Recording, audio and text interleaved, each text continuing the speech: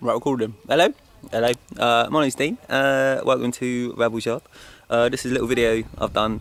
My girlfriend Hannah and I, and our little puppy Jack, converted an old Bedford TK into a living vehicle. Fully restored it. It's a piece of crap when we bought it. It's been a lot of work. It took us about a year and a lot more money than we've ever imagined we'd ever be able to conjure up. And yeah, here we are in the heart of beautiful Somerset. This video is for triballiving.co.uk. Amazing forum. Big thanks to all the guys up there, and I'll probably also post it to like family and friends and stuff, so we can show off what we've been doing. Here we go, Rebel's Yard.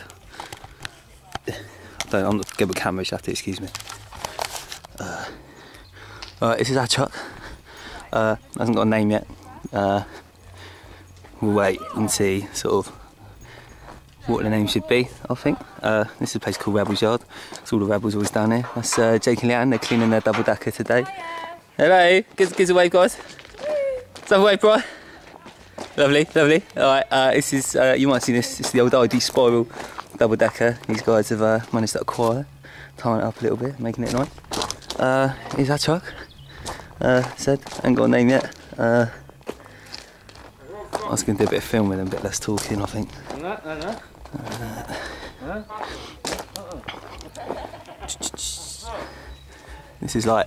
This is the back door, and this thing is like the horse ramp. Obviously the horses would have gone up. We just got these little legs on it that we kind of conjured up. So we've got a little patio, and then these bad boys just unscrew when we want to move, which is cool. Got a gas bottle there, cunningly disguised. You'd never know, would you?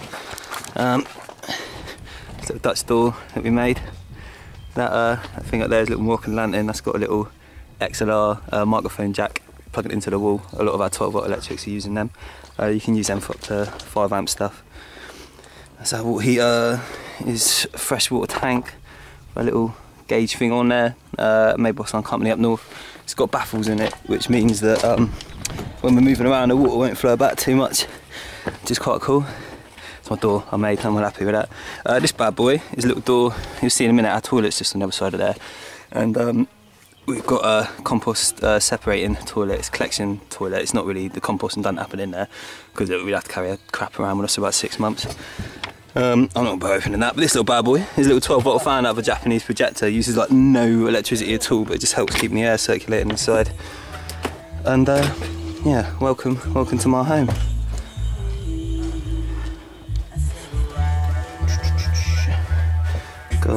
Got a big cupboard, this fridge and all the gas manifolds in there.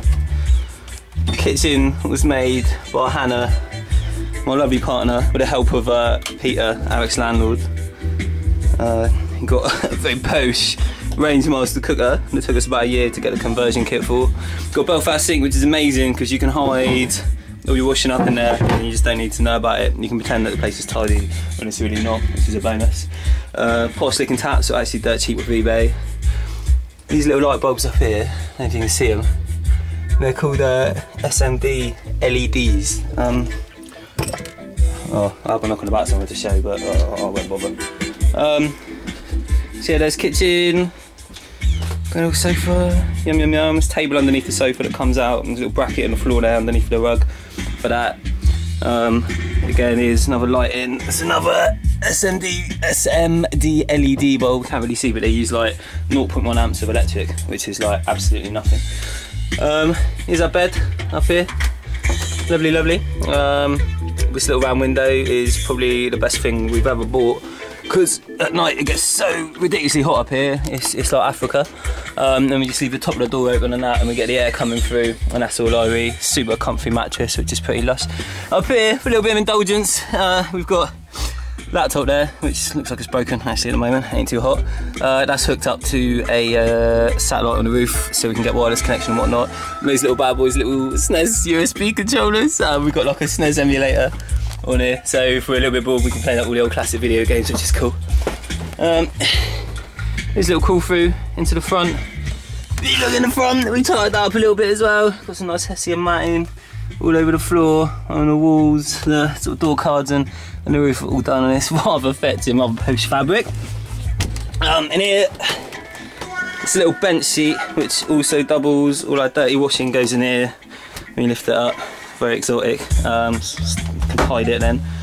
These bad boys here are a couple of what we call scoops. I run a sound system with my boys, and these are the first speaker box that I made. They got big 12-inch PD drivers behind them, which pump out the bass, which is when we built the truck. I had a deal with Hannah. Hannah got a hot shower, and I got to have some decent bass weight, which I'm happy about. And then over here, got our wardrobe, all the water filters and stuff in behind there. I'm going to show that in a bit. And here we have a toilet. Just show you a little structure. Quite pleased with that. Little MDF timber frame bad boy. I'll turn the light on. When you turn that light on in here, it also turns on that little fan in the door. And here we go. So like a wet room thing. Got a nice shower there, nice hot shower. With rubber duckies to keep all the crap off.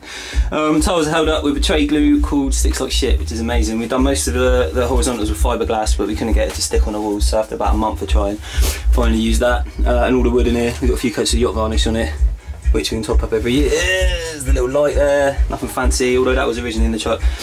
This toilet is the compost separating seat. It's a company called Separate, a Swedish company. It's dead simple, it only costs like 15 quid, and there you go. Believe it or not, your pee pretty much guaranteed to go down the front, as long as you've got a good aim, and then your poo goes into the back. We've got like a rhino tub there, and the pee goes into, through a little U-bend sort of smell coming up into another collection bit. The coolest thing is that we can take the ash from the fire. It's over there, nice burner, lovely. And then you put it on the poo, stops the poo from smelling, and also helps aid the composting process.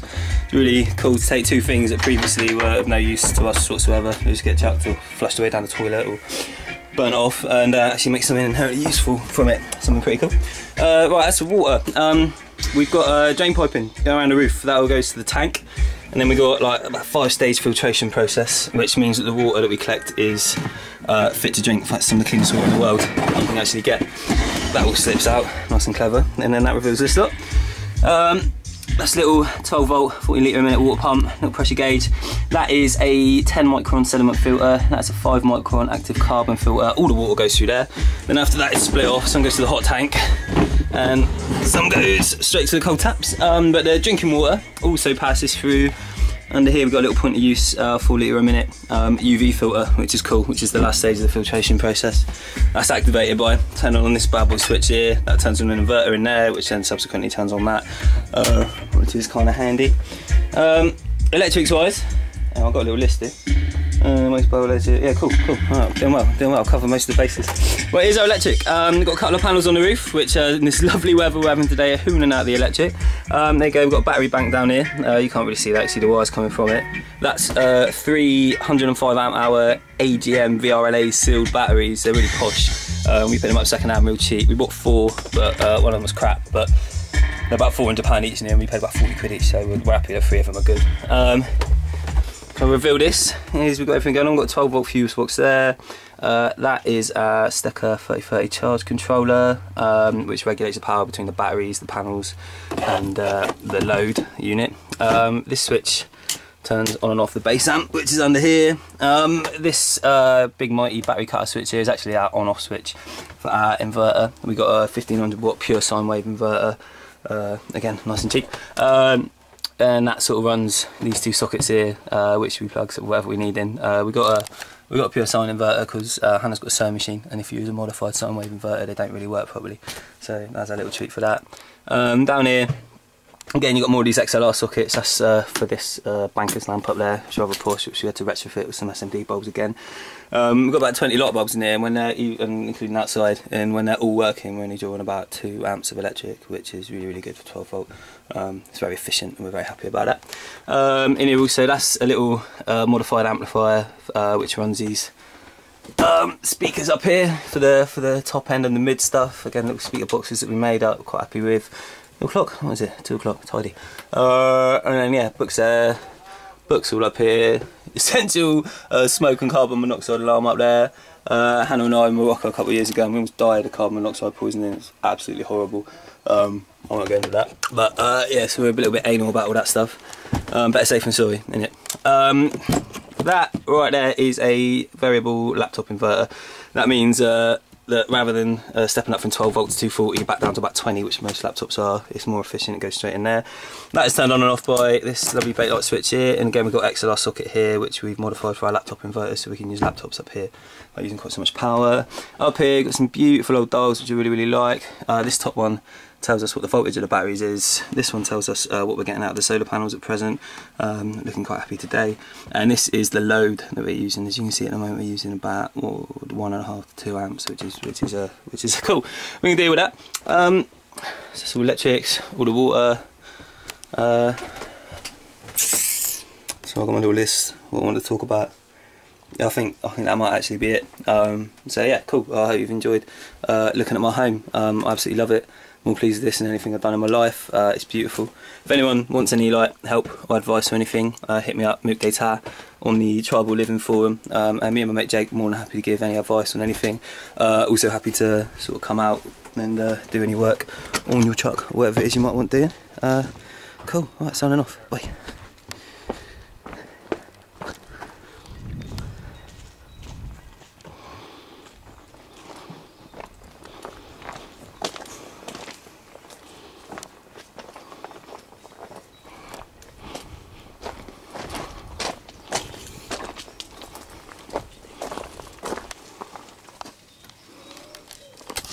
The end.